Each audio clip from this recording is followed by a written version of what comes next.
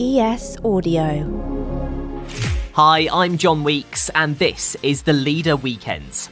Every Saturday, we're bringing you a bonus episode taken from our business podcast, How to Be a CEO.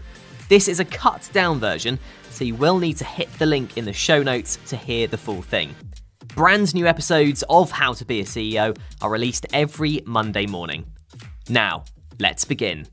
Every successful entrepreneur will give you the same advice when it comes to setting up a business. Find a problem that needs solving. Well, that's exactly what entrepreneur and now CEO Richard Mabey did. I've never yet met a person who's told me that they didn't find working with contracts painful. Back in 2016, he co-founded Juro, an online platform designed to make creating, altering and signing contracts a lot quicker. But Richard followed an unusual path to get there, leaving his job as a lawyer to pursue his mission to improve the way we deal with contracts. Lawyers tend to be very detail-minded, risk-averse. They're not naturally sort of lending themselves to being entrepreneurs. This is a story all about identifying a problem and learning how to create and sell the solution. We'll first bill by the hour. So if you bill by the hour and someone says, do you want to save time? You go, kind of yes, kind of no. Last year, Juro processed 500,000 contracts, but Richard's hoping it will eventually become the default platform for contracts across the world. Well, the funny thing about contracts is really everyone uses them. So we sometimes think contracts are for lawyers, and I come from a legal background, but actually, we all interact with contracts, whether that's signing our employment contract when we get a new job, maybe a consulting agreement if you're a freelancer, if you're leasing a house, for example, or a flat. We interact with these documents, but generally the process of agreeing those documents is a very manual, archaic process. It tends to involve assembling Microsoft Word documents, saving them as PDFs. We now have e-signature, which can help a little bit, but most of that process is pretty manual. And to most people who aren't, deeply involved in the law, it's a very confusing process as well. So when we started Juro, really what we wanted to do is build a very streamlined tool and service that would allow people to create, execute and manage legal contracts very easily in the browser, online, and in one place. What do you think it is about Juro that sort of excited investors? So it's always a hard thing to answer. I think, sometimes you have to ask the investors themselves. But I think the journey we went on, we tended to look at really sort of three things. So team, traction, and technology. Right. So team, do we have the right group of people that could execute on this opportunity? And I think Juro were lucky in that I came from a legal background. We had that kind of legal DNA in the team, which was certainly helpful when we sell our software to in-house legal teams. So understanding the customer, very important. Powell came from a computer science background, a technology background. So we built in great designers and great commercial folks, a great people and talent team. And I think that was exciting to the investors, which is, it's hard to build a specialized cross-functional team. On the technology, I think our vision has always been that we should become the default way to agree terms online, which is a big vision. And that's something that, I think appealed to our venture capital investors like Point 9 Capital and Seed Camp and Union Square Ventures and 8 Roads. And then traction. So I think, we found that there was a real pressing need for what we're building. And that meant that our early customers, many of whom are still customers, 5 years later, were pulling the product. And even though the product wasn't fully built, they were using it and were paying for it. So we're able to point to traction and fast growth as well. And I think, fundraising is, every entrepreneur I speak to says what a nightmare it is. And certainly for us, we faced tons of rejection along the way. I think you just have to kind of keep on in that core belief that there is a big problem to solve here. You can solve it, and you just need to find the right partners to do that with.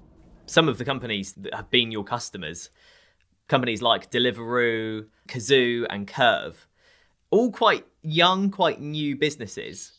Do you think some of the more sort of long-standing, older companies need more convincing before becoming one of your customers? It's a really good question. So you're absolutely right. The sort of early customers of Juro were all these kind of venture-backed technology businesses. And the thing they all had in common was they're processing loads and loads of contracts. So you mentioned Deliveroo and Kazoo. These are very, very fast-growing companies. Thousands of contracts processed per year. And Juro is the platform through which they can do that.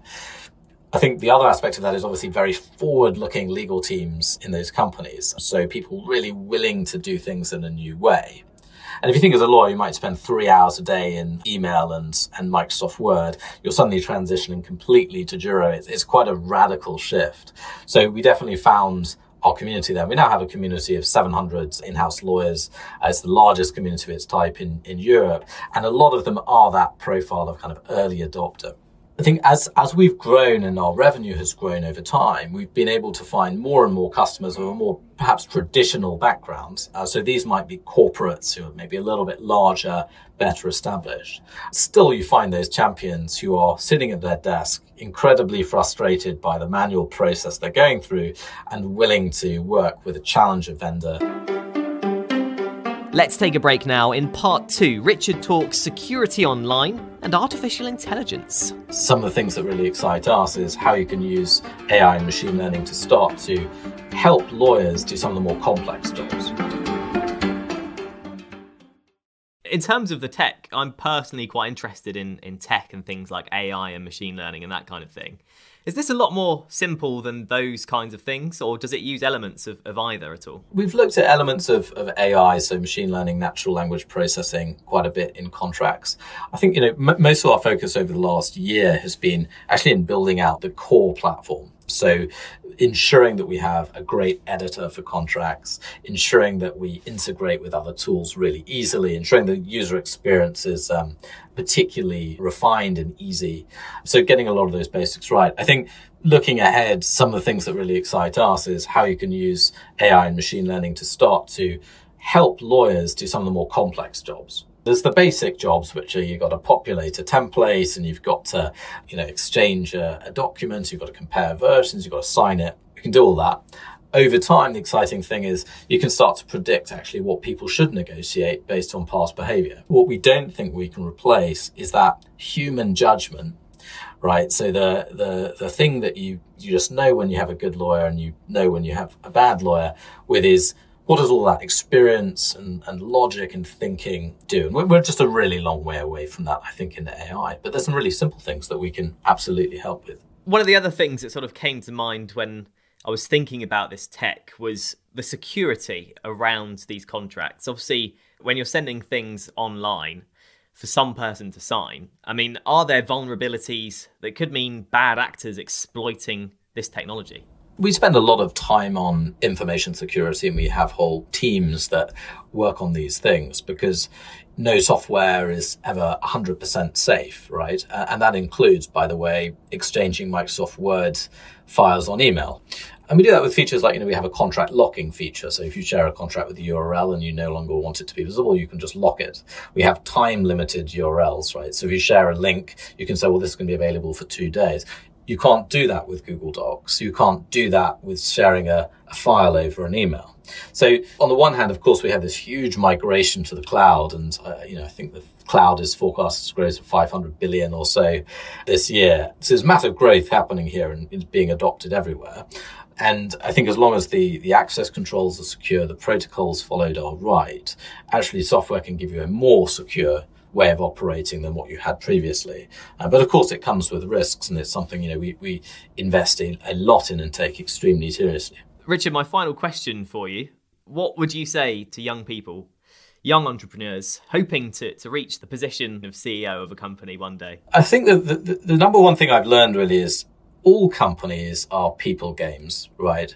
So no matter what you're doing, what you're selling, what the services are, I think one thing that has paid huge dividends for us as a company is just the common decency and the empathy of understanding fellow human beings. And that's not something you need a degree for, right? That's not something that you need to be very, academically clever at. You don't need to be highly experienced at.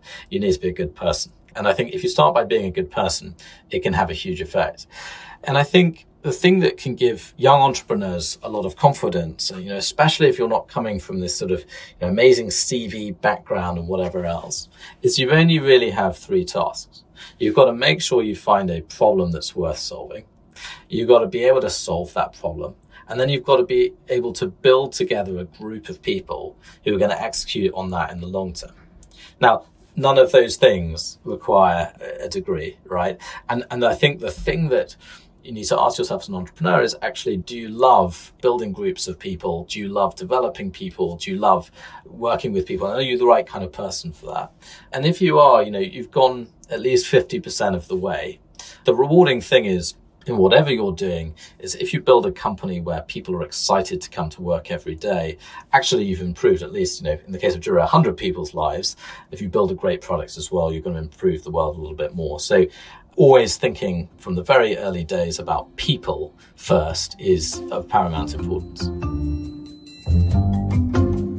That was Richard Mabey, CEO of Juro. For all the latest business news, interviews and features, head to standard.co.uk/business or pick up the Evening Standard newspaper. How to Be a CEO is back first thing Monday morning.